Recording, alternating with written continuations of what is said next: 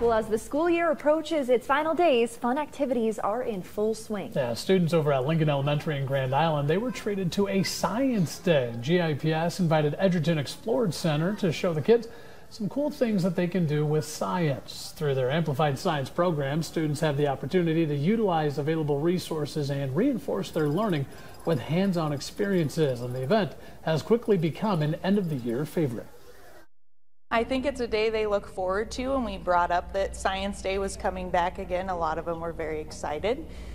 So it kind of just brings that excitement to the end of the year while we're still making sure that they're getting some learning, some background knowledge to build into the next year.